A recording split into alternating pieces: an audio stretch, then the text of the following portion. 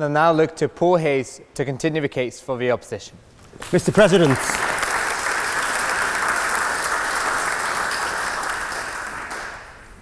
good evening.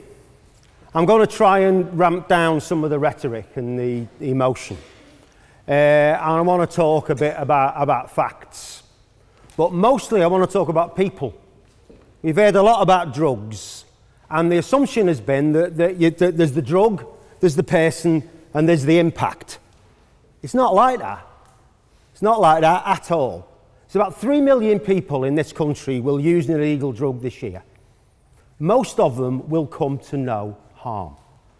Most of them, who are not unlike you, not quite as clever as most of you, but they're not unlike you, they will slot their drug use into the rest of their life, like society has for generations with alcohol use. They will overwhelmingly use cannabis intermittently for a relatively short period of their life, and they will emerge from that short period with no impact on them. There's 3 million of them. A tiny proportion of those people will experience problems.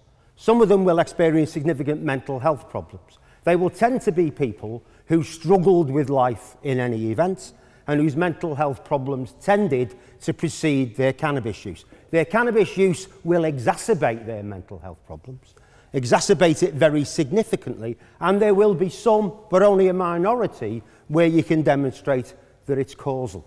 So 3 million users, not a lot of harm. 300,000 addicts. Now, in the opening speech, the assumption was, implicit even if not explicit, that the 300,000 addicts are a random subset of the 3 million users. They're not. The 3 million users are much like the rest of society. The 300,000 addicts are overwhelmingly male, working class, poor. They've been failed by the education system. They come from the poorest homes in our poorest communities. They've been in the care of local authorities. They've been in and out of prison. They've got mental health problems. Heroin, crack cocaine are not equal opportunity employers. The chances of people who've had the sort of privileged lives that most, not all, but most of you have had, the chances you've had are not available to those people. That is where our drug misuse problem is concentrated. 95% of drug harm is concentrated among that population, not amongst you. So why, I was asked, why am I speaking on this side of the debate? I'm speaking on this side of the debate because the debate is this House would say no to drugs. Well, actually, the risk level for you lot isn't great. Yeah?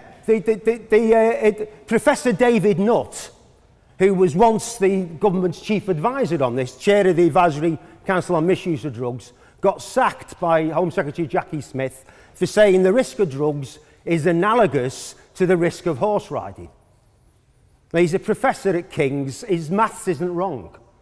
Yeah, he was sacked because it was a stupid thing for someone in his role to say. But for all of you lot, it's true, it's risky. Some of you will wind up in a mess because of it, but not many of you. Just as some of you will wind up in a mess because of your alcohol use. Rather more of you than from your drug use, probably, because it will continue for longer in your lives, but not enough to justify making alcohol illegal. But my concern, and you know, despite what was said about the Home Secretary and idiocy, I spent 15 years of my life advising Home Secretaries to be idiots, and I tend to agree with them. So I'm one of the guilty men. Why am I one of the guilty men? Because I'm not that interested in you lot. You can look after yourselves.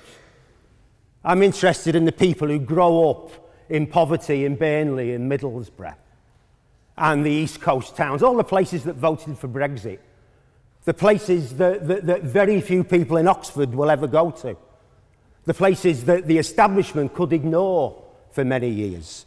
They're the people I'm interested in, and for them, drugs is a real problem, and it exacerbates problems they've already got.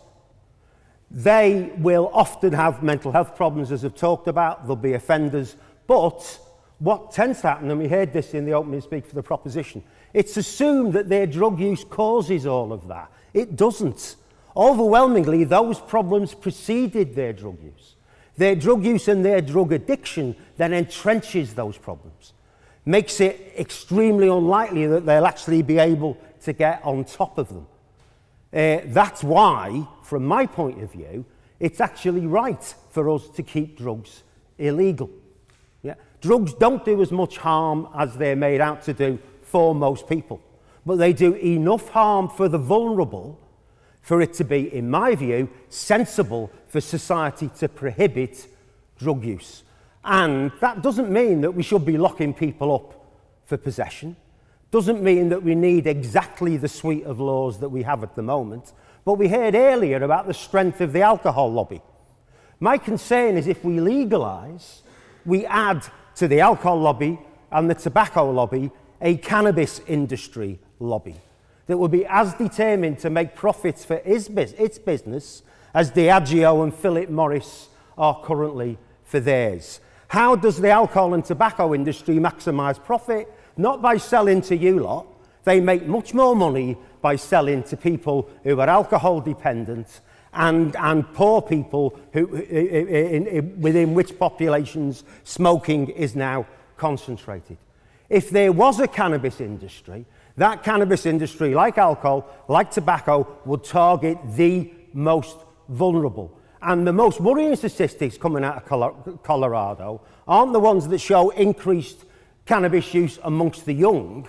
It's not surprising there hasn't been a huge growth in Colorado in cannabis use amongst the young, because the legalization of medical cannabis in Colorado meant it was already at levels twice as high as it is here. So there wasn't an awful lot of scope for it to go up any further. The concern is increasing consumption by the most vulnerable. Already in this country, 75% of the cannabis tonnage is consumed by 9% of cannabis users. The vast majority of cannabis users use about 10% of the product. The vast majority of the product is used by daily users. Those who use daily are 3 times more likely to develop dependency than those who use weekly or monthly. Legalisation means capitalism will target the most vulnerable, exploit their weakness to make profit.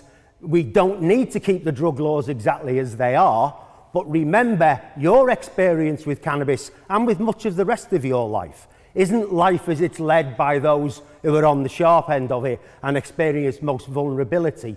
Don't indulge yourself by making Saturday night easier for you and make 365 days a year hell for the poor people. Thank you.